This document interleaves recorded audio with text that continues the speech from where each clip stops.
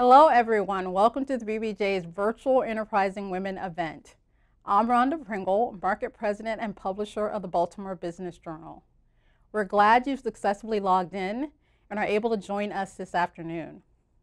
This is not the way we expected to be celebrating one of our favorite events, but we are excited, virtually or not, to bring you the same authentic panel conversation that makes this event so rewarding.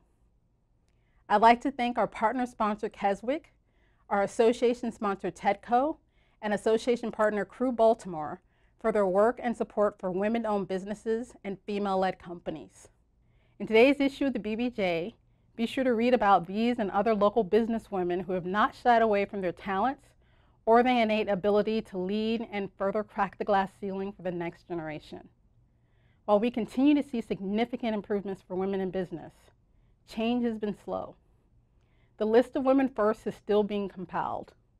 Women comprise nearly half of the U.S. labor force, but still hold just 5% of the CEO positions in Fortune 500 companies and comprise just 22% of seats on corporate boards. This is why I'm proud the BBJ's Women-Owned Business list spotlights 50 successful companies making $2.5 million or more a year. Share your support and congratulations by using the hashtag BaltBizEvents on your social media. You can also type in your congratulations in the questions box and we will share throughout the discussion. Here are the rankings of this year's list makers.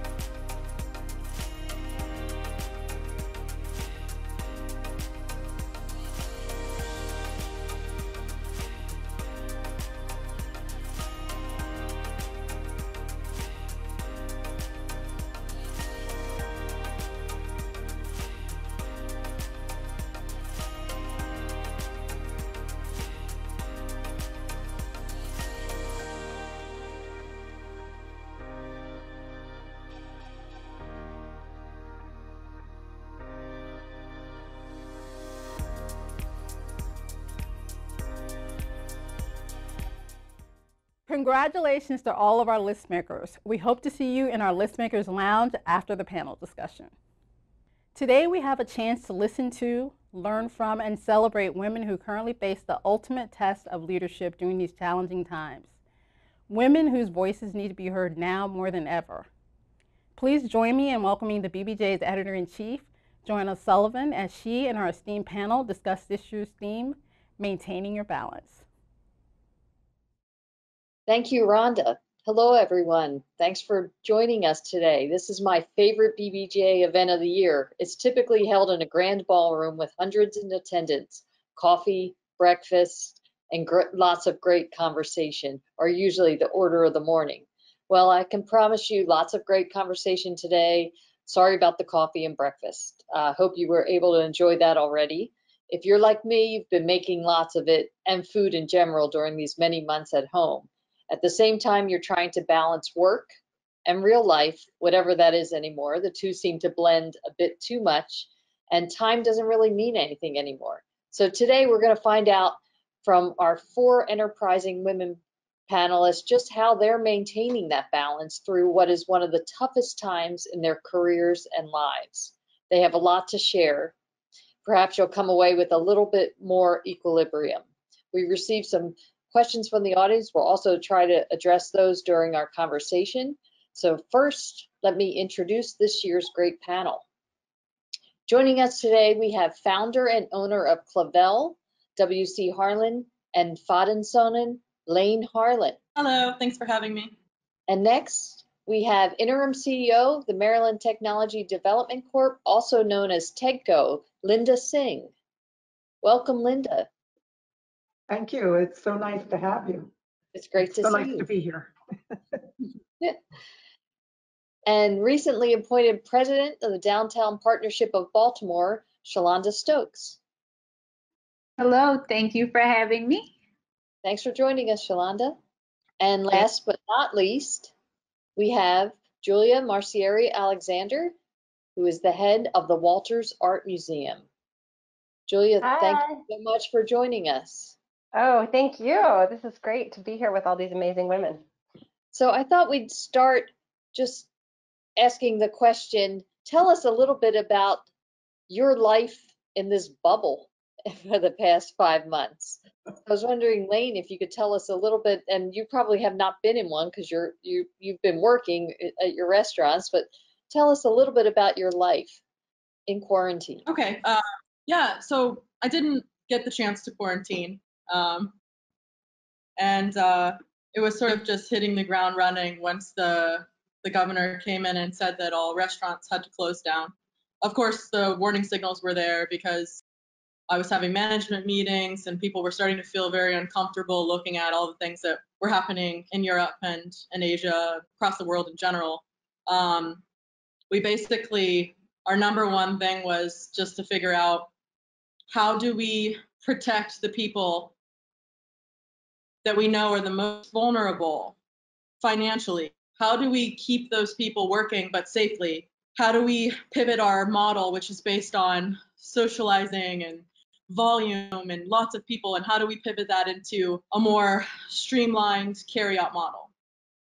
And so we just closed for one day, and then that one day was 24 hours of brainstorming, planning, and you're also trying to create these new systems and quickly so that you can reopen with a much smaller crew and a plan to keep everybody paid. And for us, the thing was, let's charge 20% more on all carryout. Let's take that 20% every week and pull it and give it to all the people not working. Let's do that the whole time. Let's do that. And then once, eventually we got PPP, let's keep those people at home paid. We had a lot of people that, there are certain reasons you can't get unemployment. Also at a time, the website was crashing. People were out of money for a month and a half, 2 months before they saw a check come in. I mean, it was total chaos. All websites were crashing left and right. So the big move for us was carry out, but carry out with an added 20% built in to pay our people no matter what. So that was non-negotiable, and that was the start of how we built the whole program. Well, we're happy and pleased that you were able to step away today to record this program. Shelonda, tell me a little bit about your crazy life, taking on a new job. How about that? So I started going into the pandemic as an entrepreneur and came out on the other side as the president of Downtown Partnership. So that's been quite a challenge in here, especially because similar to Lane, I don't know that we had an opportunity to sort of shut down, although things shut down around us. And with Downtown Partnership, we have, one base of our team who can stay at home and work from home, and another base that we were able to get deemed essential to help keep downtown, clean and safe throughout this process. So not only are we balancing, sort of the normal sort of COVID things, we're trying to also make sure that we're keeping our team members safe, that we were able to get PPE at a time when it was hard to get, and that we are creating sort of this living COVID protocol document that changes daily, right? And so all of that's happening in the midst of, a realization that our tomorrow is going to be different than today. And so there will be impacts on our organization from a financial standpoint, right? And what will we need to do and shift from our team's resources, all of those things, pay cuts, laying people off, like all of those are realities of COVID that we're dealing with internally and also helping, work with our membership to prepare for as well. Thank you. And Linda, what has your life been like leading TEDCO from afar? Well, I think, when this first started happening, I also got appointed to the advisory committee for the governor.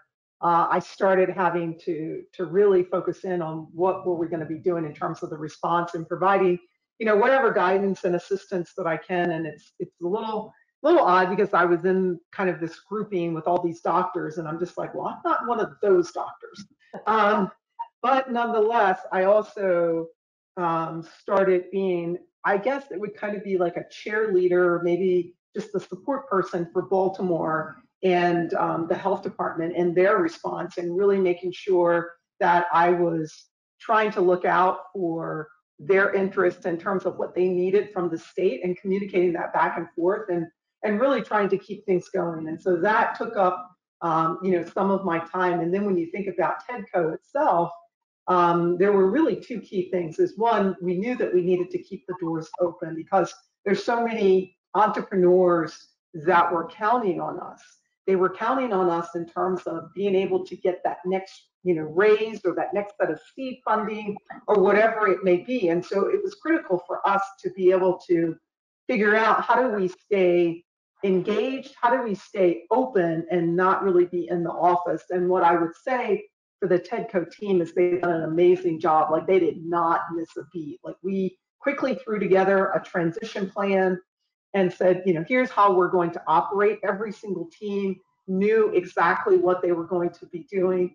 And we really tried not to drop anything, right? Because we knew that, yes, we're all going under or in a lot of stress, but there's so many other entities that were, kind of counting on us. And then you add into that, we have been looking for a new CEO.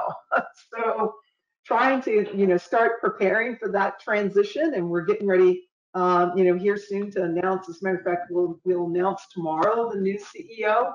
And so it was all about then keeping the team moving, continuing to set that foundation, continuing to be outward facing, but yet getting prepared for a new CEO to come in. And so it's been a little busy. And what I will tell you is that I do have kind of something set for myself where I try to take care of myself first thing in the morning. So if you try to hit me up at like between 5 and 6 in the morning, I'm usually working out because that's my me time. And then I throw some me time at the end of the day where I try to settle myself down. And so it's been interesting. I am used to, at least not in the last 5 years, I'm not used to remote working. But previously in my consulting life, remote working was a normal part of what we did. And so it's actually thrown me back into that a little bit and trying to get used to seeing people on a screen versus actually being in an office with everyone. Thank you, Linda. I wrote down, do not bug Linda at 5:30 a.m. Just a reminder. So, Julia, I can bug you though, however, at 5:30 a.m. Yes, always. And you never bug me, so that's great. It's always a pleasure to hear from you. So we have a great art collection, and we steward 5 buildings as the Walters Art Museum, and we have 150 employees. And so on March 13th, when we decided as an institution that we needed to close, we had sort of 3 prongs of work that we needed to do. One was to think about, oh my gosh, what are we going to do about the exhibitions, either that are up right now. Thank goodness we didn't actually have any temporary exhibitions with art from out of town on view, because that would have been a huge issue. We would have just had to make those dark. But we did have an exhibition that was due to arrive. The objects were due to arrive in the building in 2 weeks. So we had to, it was a major international loan exhibition of over 300 objects, and we were partnering with another museum. So we had to figure out whether we were just going to cancel the exhibition or just reschedule it, thinking, not knowing how long we were going to be closed. So we did that, and we postponed that for a year. And we were very lucky because a lot of museums, as I say, did have art in the building from elsewhere that they couldn't move for the next 2.5, 3 months. So you can just imagine your art gets stuck, the Louvre, and your art gets stuck in Milwaukee, or no trucks are going in between Washington, D.C. and Dallas to transport art. So happily we weren't in that situation, but that was the most immediate thing that we needed to think about in terms of how are we caring for our program and the works of art that are on view. This is kind of an internal issue, but we also had a lot of donors to that project. So we then had to call them and say, we're going to have the exhibition. Thank you so much for your support, but it's going to take place in a year. So that was another kind of messaging issue that we were very careful about. And we have great donors, and they were all just so excited that we didn't say, and we're just canceling it.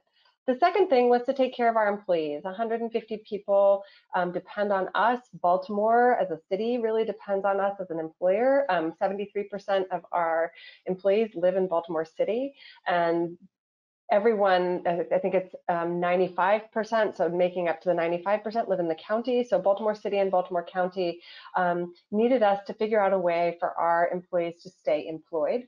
And we made a commitment that we would continue to pay for as long as possible. And I'm really, really grateful that we are still doing it, thanks to our amazing donors and some decisions that have been made over the last decade to build our endowment and to spend that wisely. And also thanks to the PPP, we have been able to keep all of our part-time and full-time employees employed fully. So that has been a huge concern of ours. And really, even though we have essential staff who come into the building, that's a small subset. We have another subset who are working from home.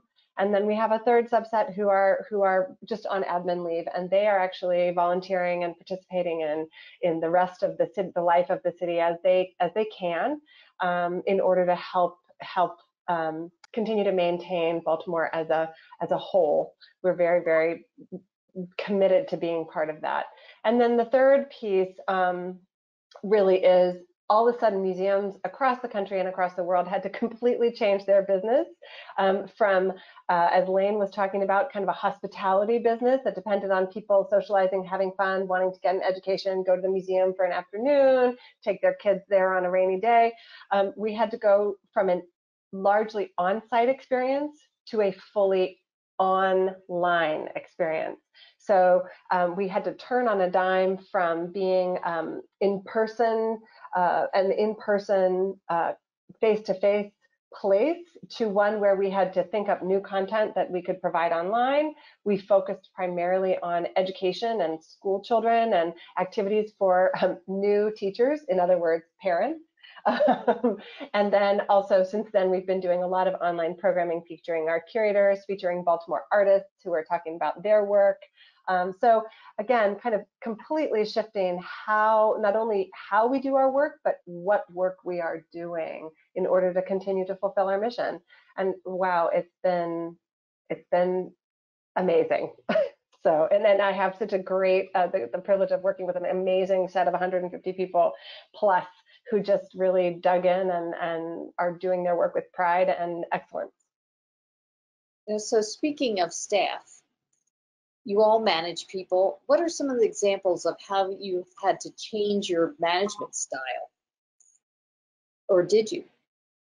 Shelonda, you want to start?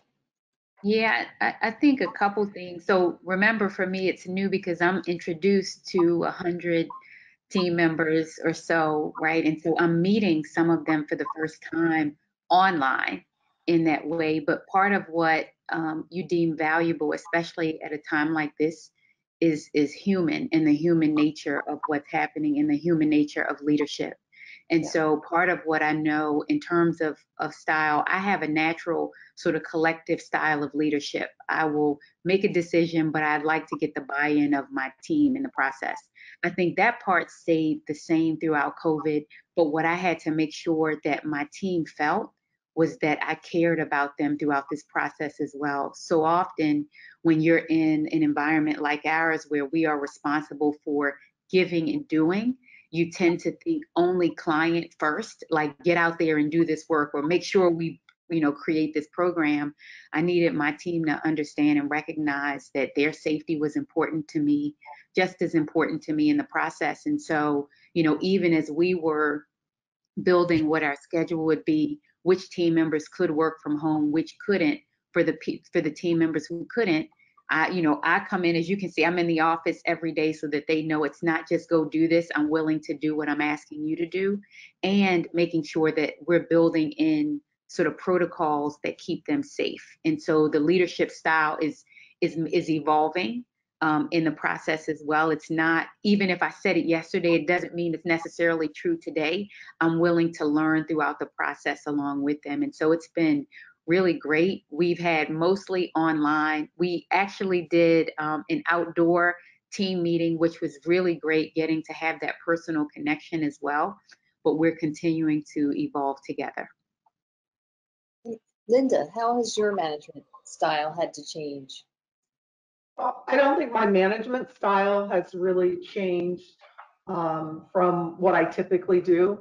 What I would say is that I started making sure that I checked in with folks periodically. So especially in the beginning, because this was new for everyone. And so I would send out a little message and just say, hey, checking in on you, just wanting to make sure that everybody is doing okay. And here's kind of what I'm experiencing, because I wanted them to understand that, the feelings and all of the anxiety that they may be feeling, they're not alone, right? So I wanted it to be okay for them to know that, it's okay to feel what you're feeling. And so we continued to, making sure that we checked in. We continued all of our meetings, our weekly staff meetings. I tried to make sure that they were as up to date on what was going on as possible, not getting ahead of any announcements, but really saying, hey, here's some things that we're talking about and that, that we're thinking about. And then we started doing not every single week, but like, bi-weekly, and then we kind of tailored it off because everybody thought that it was a little too much. We were doing happy hours, right? And you didn't have to drink, and it wasn't really about the drinking. It was really about the part of just getting together. And so we played, games. So I actually led, the team in some different games just to get them thinking about different things. And oh, by the way, getting to know each other, very different than what we do when we're in the office. And as a matter of fact, this week, on Thursday evening, we're doing another happy hour. And so I got the idea from another group calling, who's Zooming who. So, we're going to go around and actually, talk about some different things that people may not know about us. So we'll give a chance to do that. And then in that second half, I'm actually going to do kind of like a cocktail mixer kind of thing for them. But it's going to be non-alcoholic cocktails. So this is one of the things that I've gotten into, of showing them how they can make a really cool cocktail, and it has nothing in it, but it actually tastes really good. It tastes like the real thing. And so it's just, something a little fun for them to be able to do. And this week is a heavy week for them. So, they're going to get to, meet the new CEO, and we've had some other executives transitioning in. So you just have to be sensitive to knowing what people may feel, and that, it may not be, even at my level, I try to realize that while it may not be important to me, if it's important enough for them to reach out and they want to have a conversation, and I may not agree with what they're going to talk about, I at least need to listen. And I think, that's been huge for this team. And so I've tried to continue to do that and not to change my style. I wanted them to see that, I'm consistent no matter what happens. I'm going to steal some of your ideas there for the Zoom happy hours and send your recipes. I will, absolutely. Lane, how have you managed through this pandemic? I would like to echo some of the things Linda said, actually, and just being sensitive to your people and checking in. Just in general, we went from just being maybe 4 people that really hard first week, where it was just me, the other owner, Carlos, and a couple of people in the kitchen, to slowly bringing people back and trying to communicate the whole time everything happening. But when you bring people back, a lot of people know this, but restaurants and bars have a very high level of sanitation. There's a lot of logs, a lot of things you have to do. You're serving the general public. You have to be very safe in general. So under COVID, it's just taking that and putting it on steroids. So the job becomes even more difficult because you have to be really careful, and that alone can cause a lot of anxiety on top of everything else happening. For example, this week we just mandated that everyone needs to start getting tested on a regular schedule, and to be showing us the receipts. We'll compensate their, if they need a ride, we'll give them a ride. We'll compensate their medical bills or whatever it costs to get tested, and so on and so forth, pay them for their time. But now we feel that since we've brought back so many people and are now dealing with the general public, in the sense that we are we have outdoor seating. We're exchanging on a deeper level than we were before through carryout. Now we're getting people tested. And I think for some people, not everyone goes to the doctor. Not everyone is comfortable seeing a doctor or having them, being poked and prodded with things and things up your nose and all these things not everybody is. So it's like, you really have to be sensitive to everyone individually as much as you can, and take it on a case-to-case basis and be there to help people. There was a time when people, public transportation was an issue, and I think still it is a bit of an issue. And we were driving out paychecks to people and tips and things like that. And I think the leadership style and my management style now it's similar in the sense that I ask other people for advice, and I want to listen to what the people working the most in the position has to say versus telling them what to do. But it's different in the sense that it seems more emotional now, because being open in general is such an ethical question, something that I've not really come to terms with. And we're in an age of complete uncertainty, but I'm a leader and I'm to be making decisions for the good of the group. And I question even myself. So I think it's more emotional, and it's like, yeah, just more sensitivity to taking people on an individual basis. Thank you. Julia, what about managing your 150 people? Have you changed anything? Well, I'm a very in-person person. I have a desire to see and to talk to people one-on-one, and to walk the building, and to have time with folks both individually and collectively. And that, on the one hand, has actually become easier because, having an all-staff meeting in a museum doesn't mean that you actually gather all the staff because of the schedules and when people are actually in the building. But an all staff on Zoom, you get almost all the staff. So that actually has been better, I think. But the thing that's really missing is that one-on-one contact, the hallway conversation that can lead to your thinking differently, completely differently about a situation.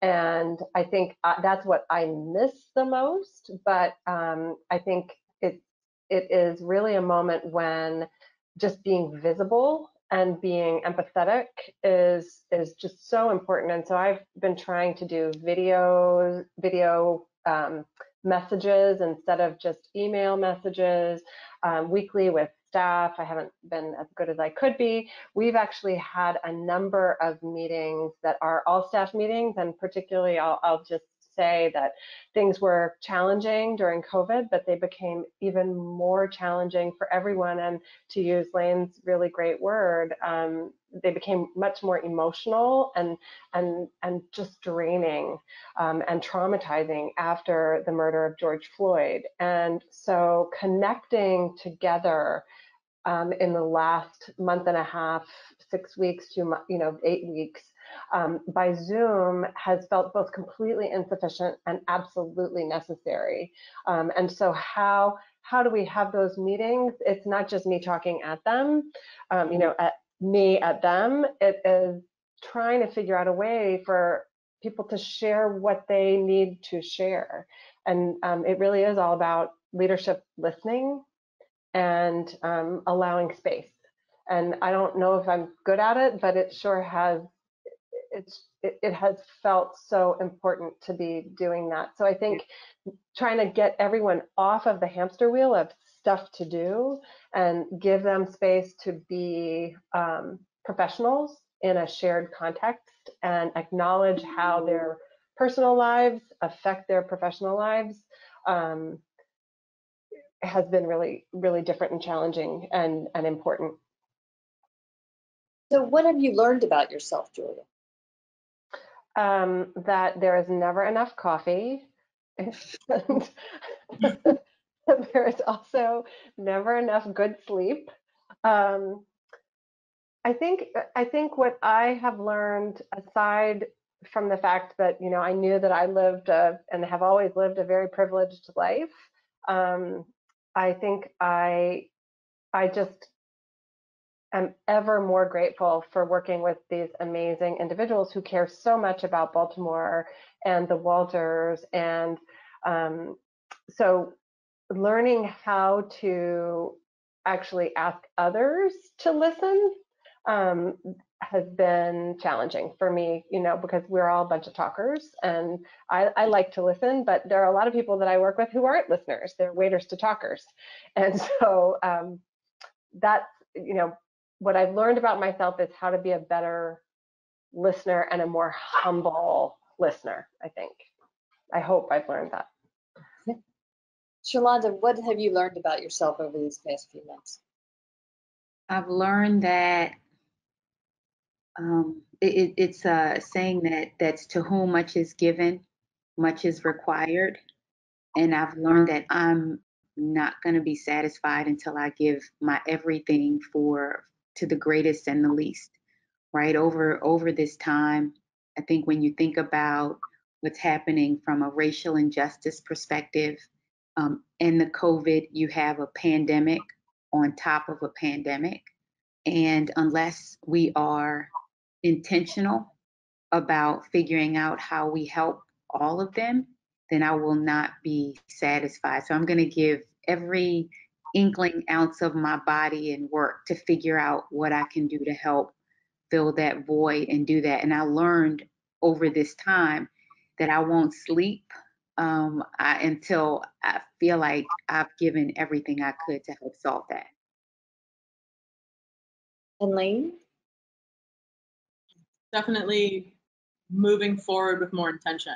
I think that as leaders and having a lot of staff and being busy and sort of in this hamster wheel sometimes where we're constantly multitasking and we because we are good, we think we're just automatically doing good and spreading good, but a lot of times I feel like I've said yes to things or done things, but without the greater intention that I think if I spent more time with thinking about a greater intention, thinking about bigger goals as opposed to all these little small achievements, I think I could make a bigger impact. I could make a greater impact for my people. And like Shelonda says about the greatest and the least, whatever is the least, bring the least up to be the greatest, to bring the people that have the least opportunity and look at them and figure out how to make their life better, how to make their life, how to give them the tools they need to be more independent. There's a huge chasm between the back of the house, the people in the kitchen behind the scenes, and then the people in the front of the house. And there are structures that have to be revisited, and with greater intention. It's not a time to accept being a part of this industry as it is. The industry has to be put under a microscope and completely taken apart in all of the ways that were not questioned before. So yes, what I'm saying is moving forward with greater intention in the decisions that I make on behalf of my restaurants and my bars. Thank you.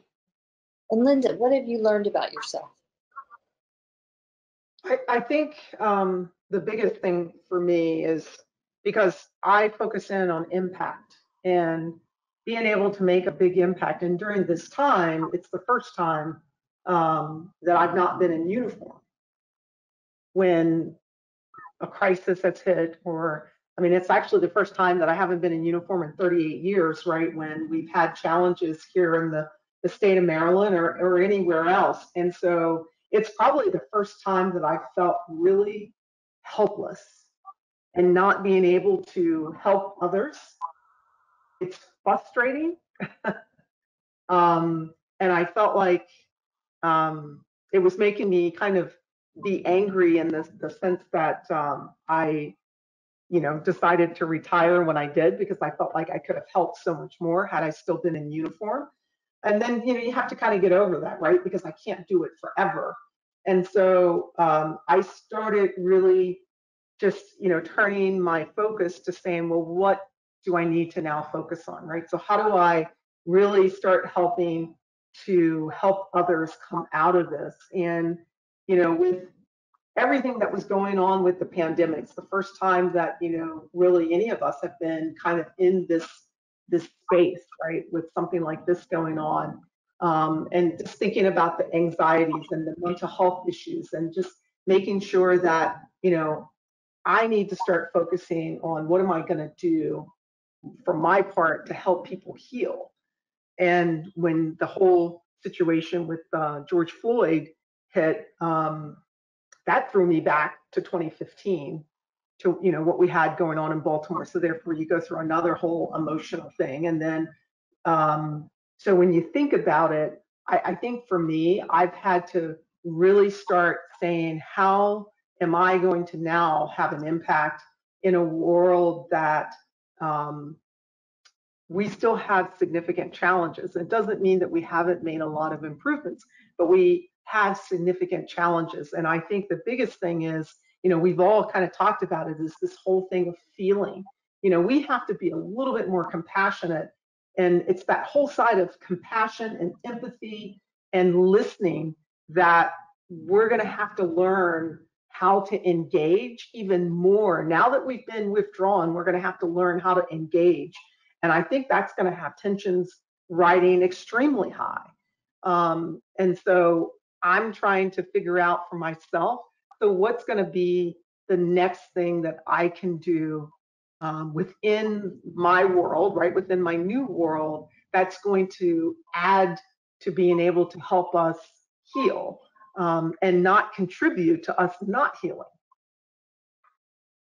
Thank you. So our theme this year is maintaining your balance. And you've already talked so much about how you're trying to juggle it all. We have the pandemic, we had George Floyd's death, we have economic woes right now. How are you dealing with home, work, life in general? Julia, you want to start? I know you had quite a month with your daughter. Yeah, so my daughter was diagnosed with juvenile arthritis at 13, and she's now 16 and a half.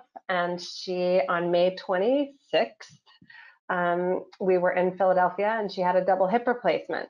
And, so as a friend of mine says, there's COVID, there's the museum industry wanting to reinvent itself after 300 years of being exactly the same. There's society needing to reinvent itself. And then your daughter had a double hip replacement at the same time. So, I think that this notion that we're reading a lot about this past week about how work from home continues to expose the gender divide that we have in the household, and that women are now working even more than they were before, and they're teaching their kids and they're dealing all of that. I will say that I have an incredible support system with my husband, who for once is back in town because he works at a museum in New York, which has been closed since March. So that was an upside. But this balance between what you as a parent, you as a caregiver, you as an individual, there's a lot of external work that you do.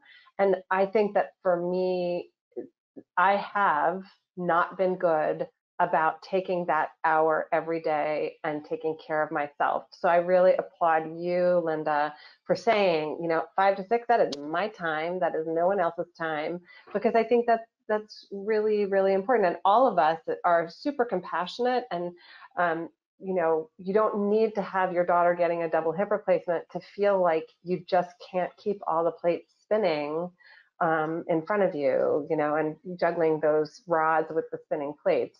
But it has been incredibly challenging, and I have found that that you don't have a space to which you can go. Home is usually a place where you are not 100% thinking about work, and now home has been infiltrated by that. So that is just that has been really hard. And I think we all need to give ourselves a break and support ourselves in the same way that we're trying to support others. Linda, how do you maintain that balance?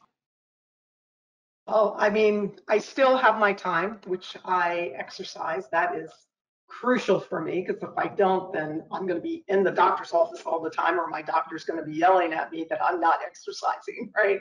So I try to maintain my exercise. My office, I do try to kick my husband. So when my husband is not working, he has a habit of coming in the office, and I've had to kick him out of the office because I'm just like, look, I'm on a call, I can't pay attention. So it's like, you need to go out of my office space. And I do have a space, either, one in the yard in the morning where I can just take a few minutes before the day starts to kind of regroup and just enjoy looking, because I live in kind of a very woodsy area, so I enjoy looking at the trees and just listening to nature.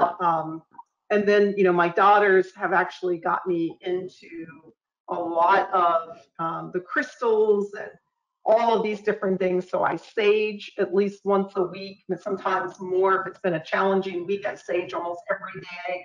I do things to try to keep my space clean.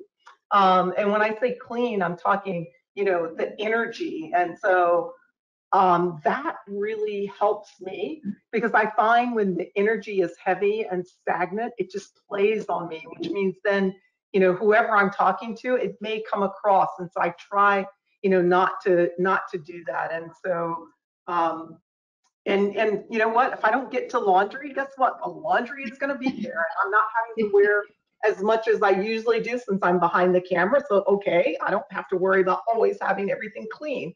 So it's like, I know that sounds really bad, but it's like, okay, yeah, laundry can get done.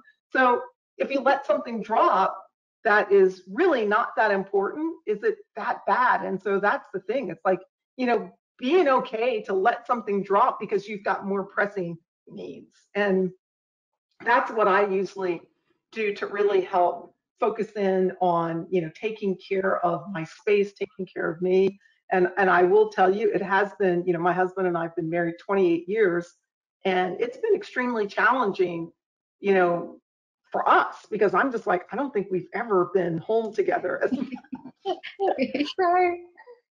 It's like, I'm not sure I like you anymore. Maybe we should go back to work, right? So it's like you're trying to get used to, being home in a space, and because he kind of works on a different schedule.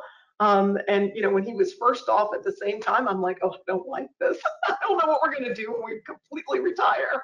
So I'm trying to get him a hobby and do something else. But you really have to kind of think about how you restructure and kind of reprioritize things, and then how do you make it work. And my kids are older, so I'm not saying that I don't have to worry about them. I do have to worry, but it is different because I don't have to worry about the schooling. I don't have to worry about, are we going to do homework or all of the other things. And so that particular piece, I'm not going to say easier, but it is easy. And I do have 3 dogs. Now, I will tell you that that has been a huge adjustment for them. And you wouldn't think so, but it has really, kind of thrown our household a little bit in, kind of a challenge, because they hear me get off of call and they immediately come in and say, oh, it's time for you to play with us. And I'm just like, whoa, okay, I got another call. So, it's taken a little bit of a adjustment. Where are the dogs today? I don't see them back there. So, they were in here and they start barking at odd times. So I texted my other daughter and I said, please come and get them and lock them in the laundry room. I just want to tell you that when my husband came home, so he would be gone for a week. He would leave on Monday and come back on Friday. And when he was home during the week for the first 3 weeks, he actually was under the illusion that we all ate dinner together. And so both of my twins and I were like, yeah, no, dude, that is wrong. We like to go our own way. So that bubble was burst right away. That's funny. That is like great advice, Linda. And now I know what to do with my sage plant, which is growing crazily, besides cook with it.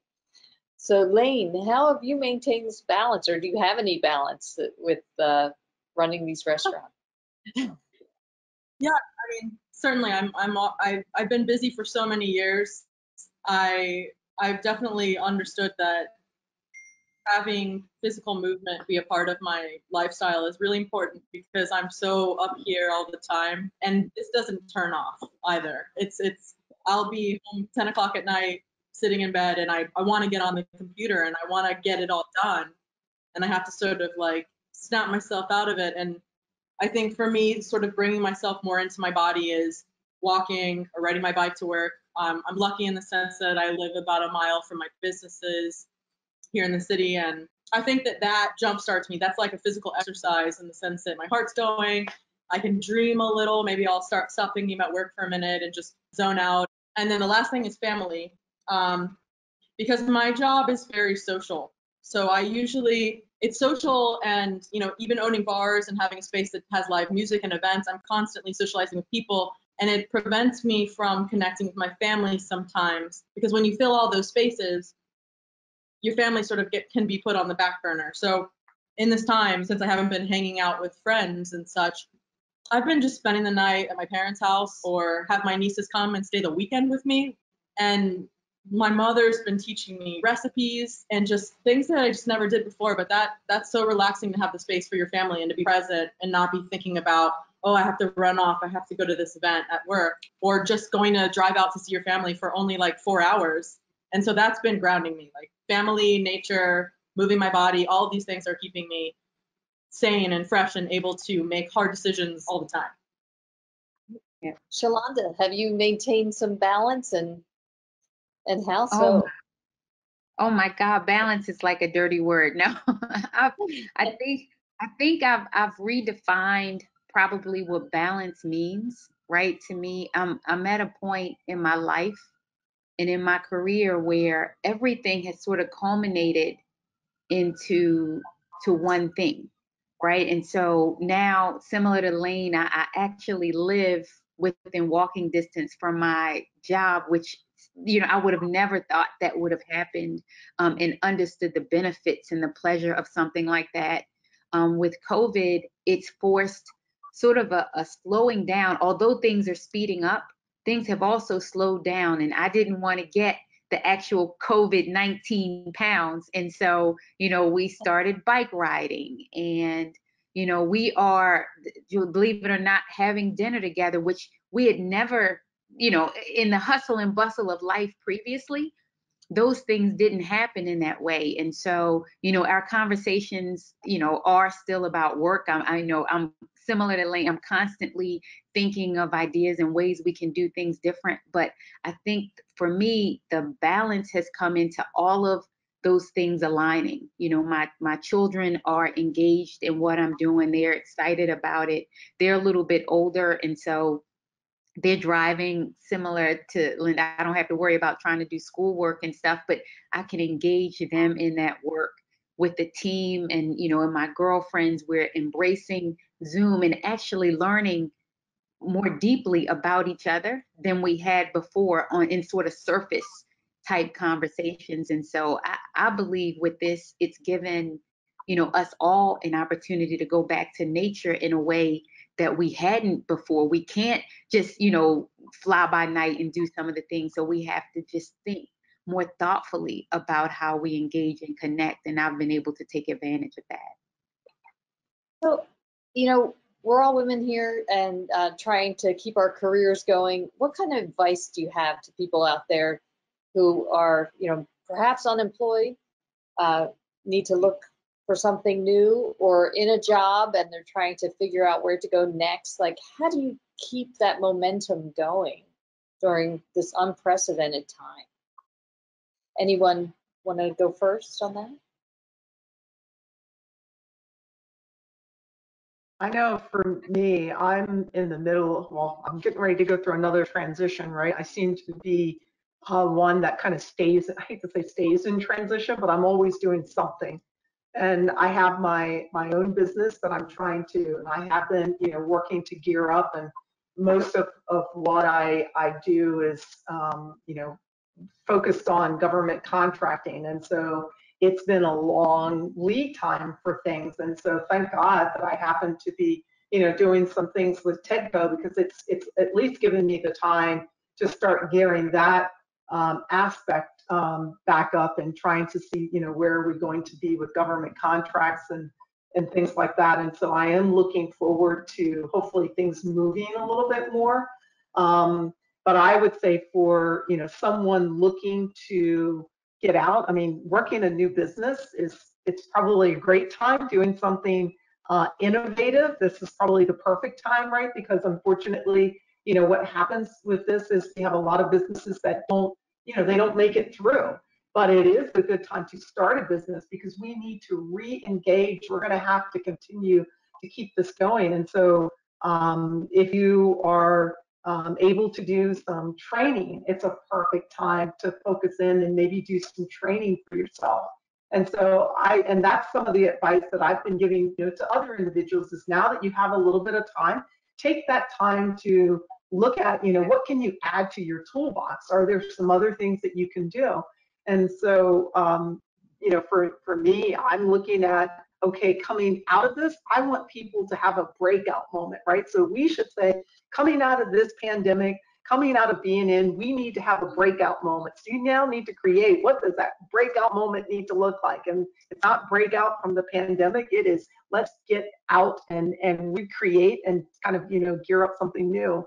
And so that's gonna be my theme to folks is that, what's gonna be your breakout moment coming out of this? And that means that you need to think about something that you're passionate about and make it, now's the time to do it. I think we all need to realize that life is very short and it can be taken at any given time. So you need to make every moment count. And that has to be not just for you, but for those around you. And so that's kind of what I'm focused on and what I would recommend, others start doing. Lane, what about you? What do you think other women should take away from this and as they try to, move forward in their lives and their careers? I think that women should just, I think it's important to really imagine before like all the little steps, like visualize where you want to be, visualize what you want your life to be like, visualize the things in your life that you feel are non-negotiable, whether it's being close enough to visit your family in your job, or working in at night so that you can homeschool your kids in the day, or whatever it is. Like visualize where you want to be and feel that first, so that when you go through all of the steps to get there, that you're in it with a full heart, full mind. You're going to work really hard. You're going to do what you need to do to get there. And you're going to basically, it's like you're going to will it. You're going to will it. And I think that things become more realistic when you visualize them or you see them. And it's almost like in every project I've created, it's just been this little like tickle in my head of I'm inspired, now I'm kind of obsessed, now I want to share it with the public. How do I turn this thing into reality? And for me, it's like I just whether you're visual or not, make up a name for it for your business, and now you have a name for it, and now it's real, right? Talk to people about it. Talk to as many people as you can about it. These dreams become realities. We will them. We have to visualize them and focus on them and really go for it. And so I think, I guess my best advice is to someone who does want to open up their own business, to the way you can really make it real for yourself and hold yourself accountable is like make a mood board, draw it out, make yourself a logo, talk to your entire family, talk to all your friends, tell them it's what you're doing, and then go find people in that industry you want to go into and ask them a million questions. People are so willing. Like right now, I'm mentoring people on a weekly basis that just want to open business. I have a little extra free time and I'm like, oh, this is something I want to do. I want to do it for BIPOC. I want to do it for people in my community that are young and feel like they don't know where to go. And like, that's been really empowering. I feel like both ways, because knowledge is power, and like, we are very experienced, and I think people are afraid to ask questions. They think people like us might not be willing to lend an ear or lend our time. But if I don't have the time, I'm going to connect you with somebody. That's right. Julia, what about you? Any advice? I think that this notion of taking advantage of the networks that you can find yourself into, right? That you can, one person, take advantage of going to talk to that person, and then it's like that old Breck commercial, and so on and so on and so on. And I think believing in yourself, right? So that you, it's really easy to get into a place of, gosh, I don't enjoy what I'm doing now, or I'm not doing anything now, and therefore I don't know what I'm going to do, and so I can't do anything. You kind of get into a frozen place. But you do have skills. You can learn more. You can meet new people, and just believe that you are enough, and that you can reimagine yourself, or you can reimagine your situation. And I love Lane's idea of just visioning where you want to be, because this is a moment when you have opportunities, or you can look at it as an opportunity to reimagine, not just renew yourself and your where you are, but really reimagine and or even rethink completely. So believing in yourself that you are enough to do what it is that you choose. So, and you know, that's easier said than done. But I think it's, if you look at it through the positive frame of an opportunity, rather than like an opportunity challenge, rather than a desperate, gosh, I can't do anything. And that's the first step that you have to take. You have to believe in yourself.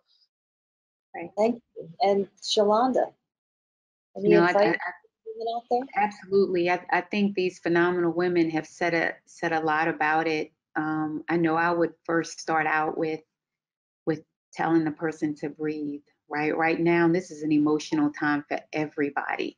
People with jobs, people without, just all. And so, you know, for a moment, you know, not long, depending on your financial situation, but definitely to sit for a minute and just breathe. After that, I would recommend that they shift to an assessment, right? The good thing, because I'm a half full. I always try to figure out what the good can be. But the good thing about sometimes being displaced or some of that is it gives you an opportunity to think about what you really want to do.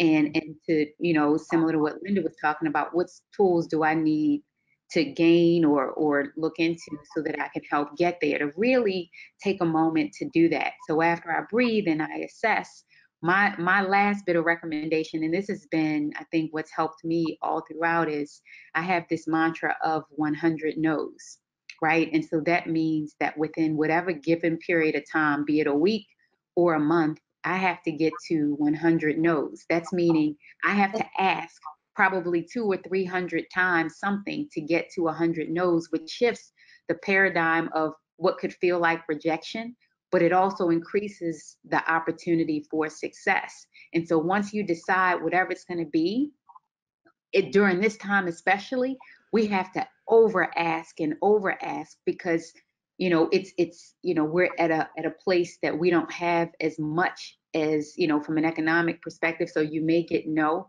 but keep asking, keep doing, keep creating.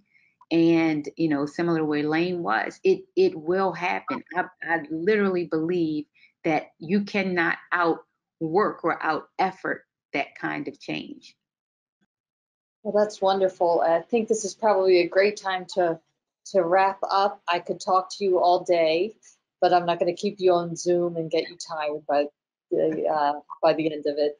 But I want to thank you for all your great advice, for sharing, you know, your personal stories, and for sharing your homes and your offices. So thanks so much. Thank you. Have a wonderful day. Thank you, Joanna, and thank you to our panelists, Lane, Julia, Linda, and Shelonda. I hope you enjoyed the panel as much as I did and got at least one takeaway.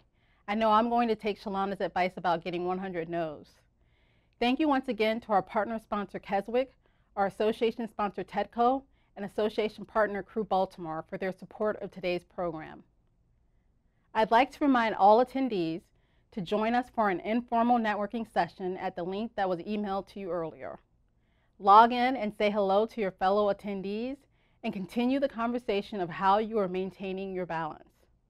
On behalf of the Baltimore Business Journal and our sponsors, thank you for joining us and have a great rest of your day.